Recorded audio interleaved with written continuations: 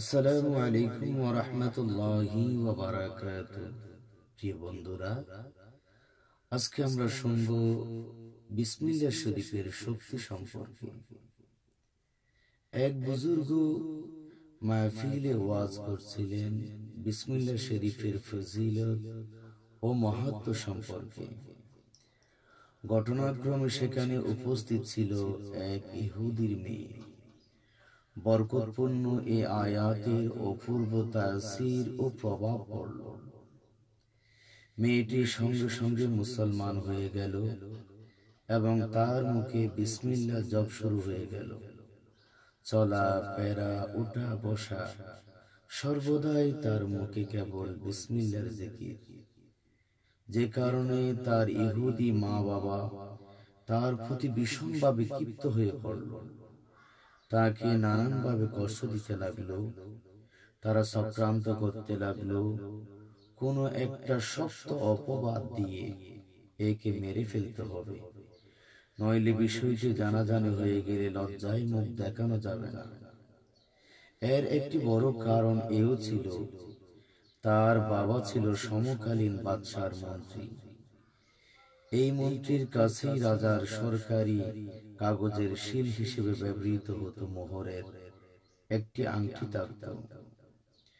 মন্ত্রী তার ফন্দি মতে একদিন এই মূল্যবান আংটিটি কন্যার কাছে রেখে দিল। কন্যা বিসমিল্লাহ বলে তা গ্রহণ করল, অতঃপর বিসমিল্লাহ সহ পকেটে রেখে দিল।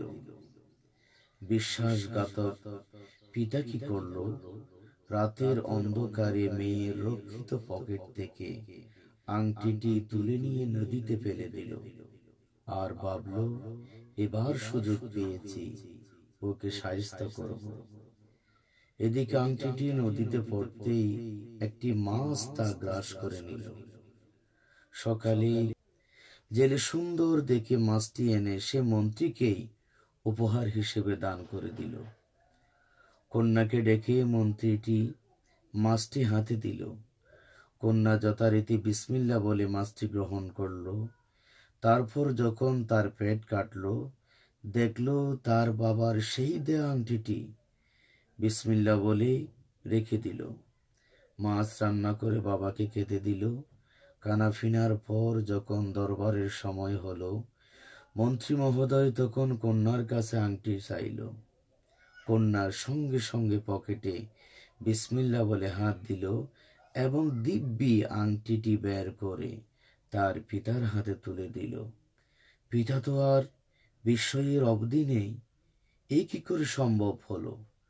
কবি বলেছেন, বিসমিল্লাহ ডেকে আনে আল্লাহর অনুগ্রহ, বিসমিল্লাহ অবিচার অন্যায়ের প্রতিবাদা। সাদাকাল্লাহুল মাওলানাল আযীম ওয়া সাদাকা রাসূলুহুন নবিয়্যুল হাবিবুল কারীম।